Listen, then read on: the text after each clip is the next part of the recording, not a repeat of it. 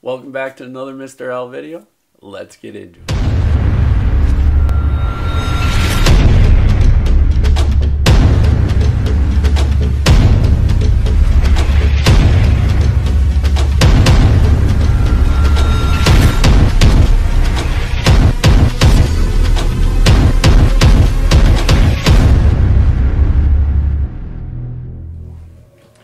This week's video is all about catching.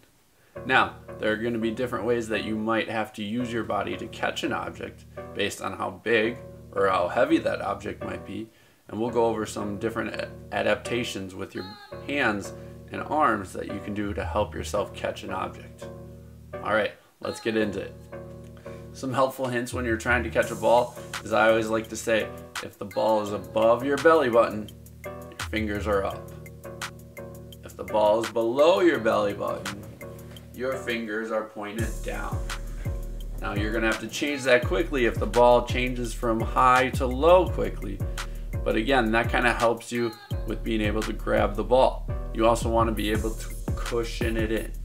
As it's coming to you, cushion it in, and then your hands, I want you to pretend they're claws and they trap that ball, okay? We want to kind of keep our hands close. Okay, we don't want to leave a big hole in between, because guess where that ball is going to go? Right between your arms. So make sure you keep your hands close, so that way when you trap that ball, it stays inside, okay? Let's watch some video. Alright, here's a video of two adults throwing and catching. Now if you notice, when that ball is thrown above their belly button, where are their fingers pointed? Up, okay? They're doing a pretty good job at keeping the ball in the same area, so there's not really a lot of adaptations, but every once in a while you'll see them bend a little lower to make sure they get their body in position. They're always cushioning that ball. Here's a kid catching a bigger ball. Now what do you notice that's different? They're using their arms and they're trying to trap it with their body, and sometimes that doesn't work and you get hit in the face. Just like that. Sometimes that hurts, but hopefully you're playing with a little softer ball. Now here's another girl. This is a beginner, and sometimes that might work for you, is being able to trap it against your body and practice with that. Okay? So again, different ways that you can do it based on what size of a ball and if you're used to catching or not. I would suggest even throwing up a scarf or a napkin, something that floats in the air if you're a beginner, and just try and catch it as it's coming down. Okay? Practicing that eye-hand coordination is going to help you become a better catcher.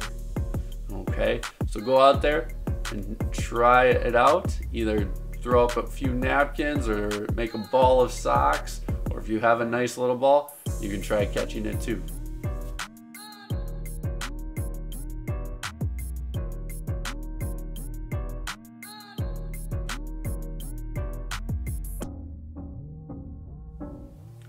Now we also have a bonus video for today. It's really important for students to be able to do, especially at an early age. If this is something that you really haven't done a whole lot of, especially if you're in kindergarten or first grade, you might want to start practicing, and this is the perfect video for you to watch and for you to learn.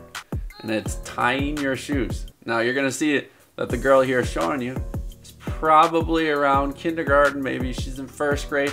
Follow along, grab a shoe that's untied. This is someone your age or younger.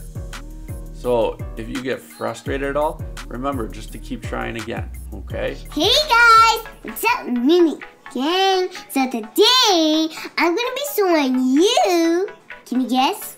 Yep, I'm gonna be showing you how to tie your own shoe. Last time I was learning how to tie my shoe, I didn't get it, but all you just gotta do is keep trying, and then you'll get it all right. So I'm gonna be showing you how to tie your own shoe by using my great new Converse. I actually have never worn these, guys. So look at that. So learning how to tie your shoe is gonna be pretty difficult the first time. And then when you keep on practicing and practicing and practicing and not quitting, eventually you'll get it all right. And then you can walk outside, and if your shoelaces come off, you could tie them. So I learned how to tie my shoe from my dad, because my dad taught me, because My parents don't like when they have to tie my shoe because when I'm going to school, when it's like a sunny day, I ask my mom or dad if I could wear my black Nikes, and they say, no, you can't because you need to learn how to tie your shoe. And when my dad was teaching me, at first it was a little bit hard. I kept on trying. I tried like a lot of times, and then soon I got it all right, and then I was proud of myself. I was like, yes! Oh, and guys, comment down below and let me know if you like to tie your shoe, because I'm gonna give this video a big thumbs up, because even though I'm doing the video, but I'm just gonna give myself, let me just say someone else is doing this video, and I'm gonna give it a thumbs up because I love to tie my shoe. And yes, so I have these Converse too. So I'm gonna be showing you how to tie your own shoe, because I already know. So first, you're gonna have to learn from your left and from your right foot. Okay, guys? Because if you don't, you're gonna be walking around at school, wherever you're going, people are gonna look at you having the wrong shoe. Sometimes I do that. My mom checks my shoe before I leave. So guys, if you don't see, inside every single sneaker or that has a shoe that has shoelaces, it has this. So you're gonna match your foot to your shoe, because look at the angle. It's going up. So the shoes have to go to the same angle as my foot. Alright, so let's try this one, because maybe not this one because it doesn't have an angle. Look at this one. It's like this. So this one's the same as, it's going whoopsie daisies, then going down. So that's like the same one. And then this one looks like it's the same. Whoop.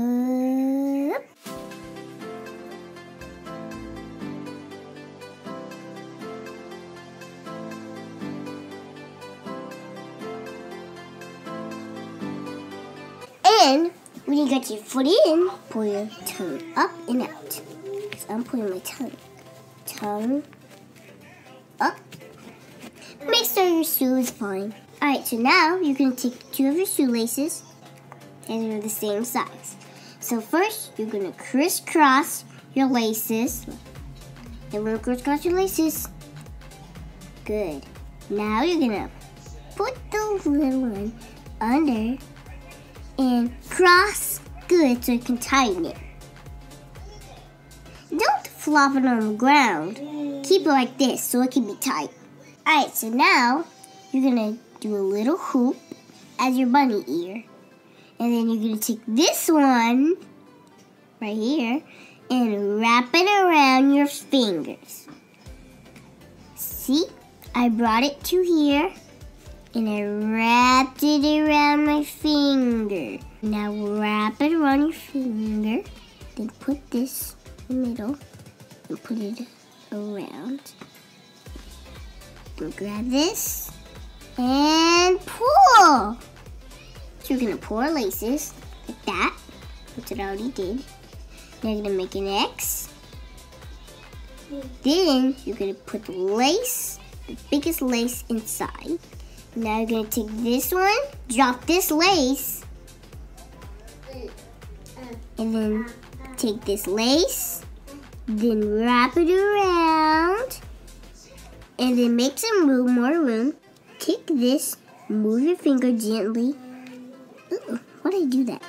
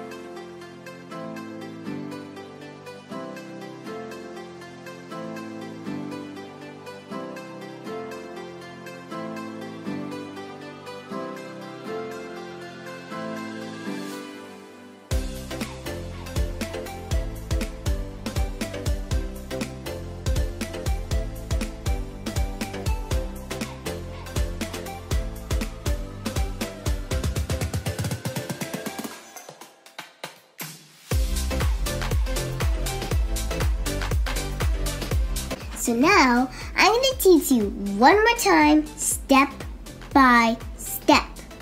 Alright guys, so let's untie my suit. I got a knot. That's okay.